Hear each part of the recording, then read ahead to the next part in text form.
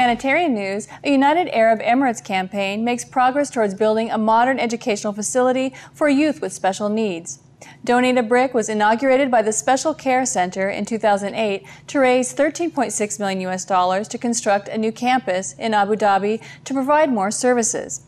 Students of Zayed University have been active in fundraising activities for the upcoming school. Dr. Sulaiman Al Jassim, Vice President of the university, stated that taking part in humanitarian activities and community service have always been considered to be very important to the students' development.